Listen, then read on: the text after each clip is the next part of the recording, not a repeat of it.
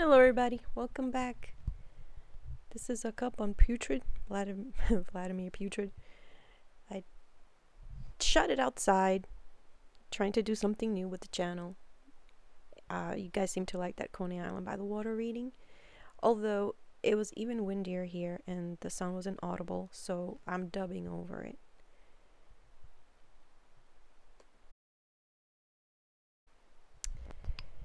I wanted to do this with Cooper, probably this summer. He has a life vest too, so we'll shoot some Taza readings outside. Let's get started on that Putin Taza, everybody.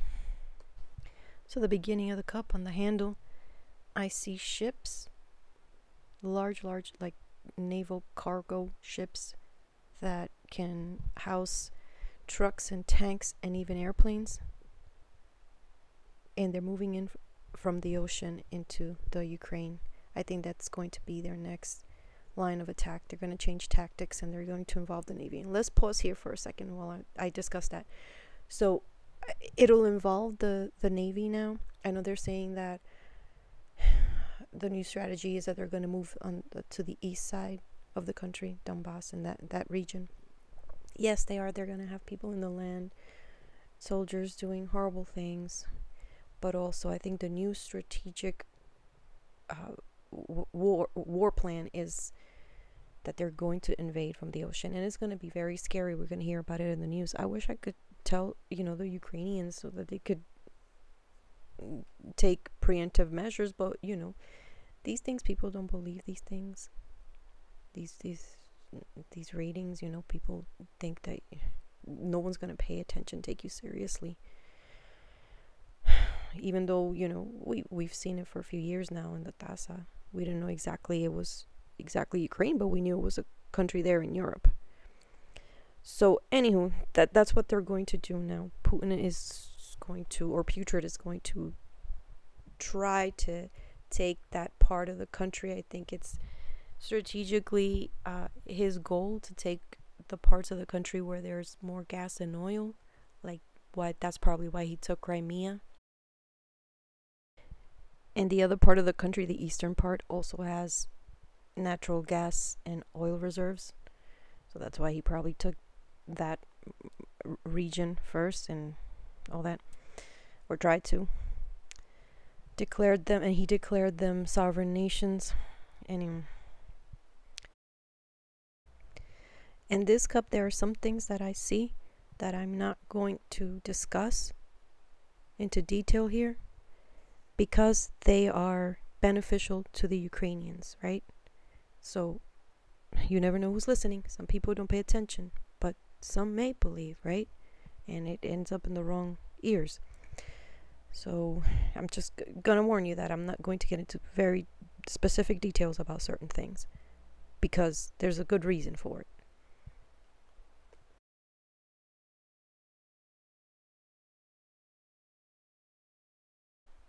So sorry, I'm having a horrible time with this dubbing. This is hard, really hard.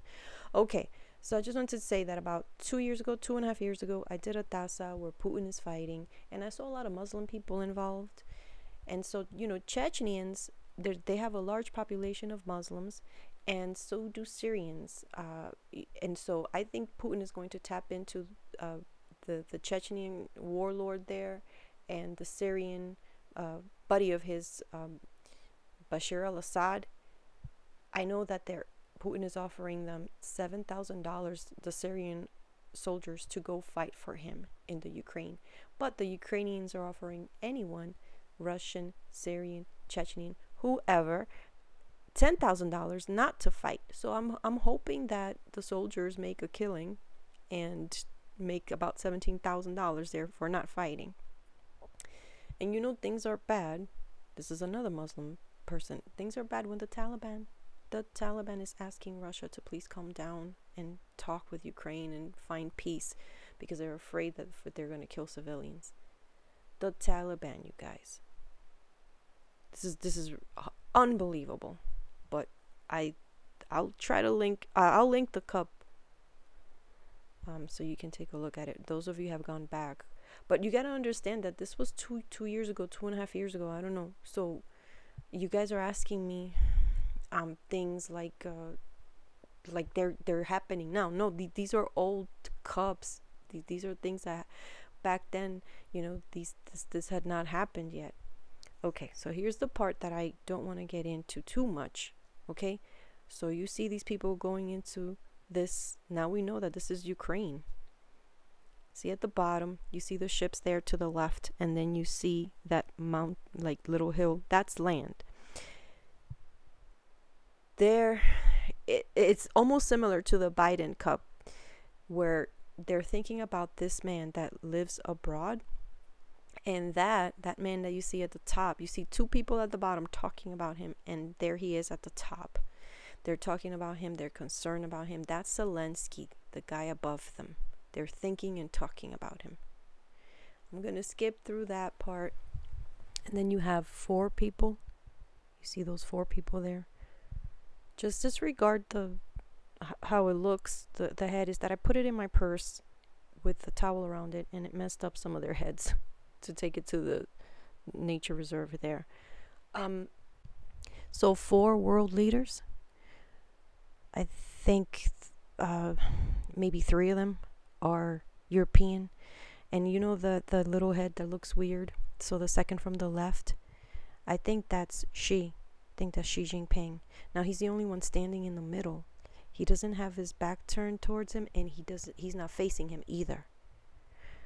So I know that a lot of people, China had this propaganda, or has still to now, with Putin, but I don't see them helping him at all. I never saw them helping him with the war, even from the beginning. So let's hope it continues that way. Hopefully I'm right about that. And it looks like they're not. They're just not. And everyone else is moving away from him. He's practically a pariah in the Western world. And the third from the left is a woman. It's a Caucasian woman, and I think this is the Ursula von der Leyen, the president of Europe. She's also moving away from him. Putrid is thinking about all these people, but this is why it comes out on his cup. He is shocked that these people took this stance. He didn't realize it was going to be such a grave mistake. He's just... They're not going to want anything to do with him. Even if he tries to reach out to them, I see them turning their heads. The only one that I don't see turning his head away from him is Xi, but he's also not with him. He seems neutral, as he could be. In his mind, he may think, we're way bigger than you. We're more important than you, Putrid. And you we're not equals. Because I've heard that before, that some people were analyzing that Putin tries to portray himself as, in par with other world leaders, as if he were that important. So he's kind of created this importance around him. Putrid does, however, have a friend still, and I think that's MBS, or someone from MBS's clan. He has a large family, employees, cousins, brothers, whatever. Somebody close to MBS, or he himself. You see the clothes that he's wearing? And he's like stepping forward. He has his legs open, and this is a man wearing like a long robe, light robe, and wearing something on his head. This man in another area, in another land, is protecting a woman that is married to Putrid. So now my thumb is blocking it. Great. Hold on, I'll move it. Yeah, there we go. So Putrid, there's a lady inside of him. You see it? And he looks really thin. I wonder if Putrid has lost weight. So he's smaller now than ever. His face might be swollen, but his body's getting skinny. So this gentleman with the light robe-like clothing and headwear is helping this woman that is married to Putrid. And they have small children. You see the tiny children at the bottom of her feet. Now everyone's saying, well, not everybody, people are saying that his wife, lover, whatever she is, baby mama of his is in Switzerland. And if she is in Switzerland, then she's being guarded by these Arabic looking people. And I think she's maybe in Saudi Arabia, actually. I don't think she's in Europe. And I've seen that before. So that's what that part means there. And there's like money and treaties above his head, something to do with oil. So yeah, that's where his baby mamas is with the children. Excuse me, I meant to say that's where she is, and that's where they are, meaning her and her children.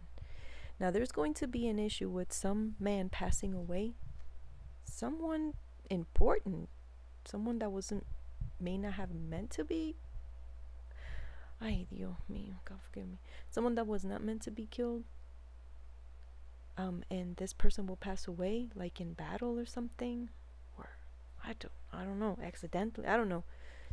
And there's a gentleman that resides in another country, a tall, light-skinned man, who wants accountability for this person that will be passing away, and he's very upset. He's quite upset about that. And I also have to skip that, you guys. I'm sorry. The details on this, I gotta skip. Like I said, I'm only skipping it because it's for the good of Ukraine. Once everything happens, I'll go back and tell you, because it involves people, okay? And I don't want anyone's life to be in danger. So, when that happens, things are gonna change for the West. I don't see us going to war yet. That's why I keep doing these cups between Putrid and Zelensky, and I have to do another one on Biden soon. I did one on Biden, but almost everything came true already really fast, and so I washed it. I'm not even going to post it. I have to make a new one. I was going to do it live, but then life happened, I had to go work and see my family. So don't worry, I'm going to make another one.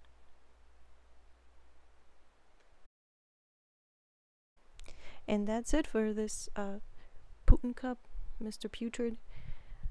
And I still have that Zelensky cup that I have to clean up, edit, and dub over because of the sound. And don't worry, eventually I'll do another Biden cup. I made a cup on him, and it just almost everything happened already. So what's the point of doing it? That was like a month ago.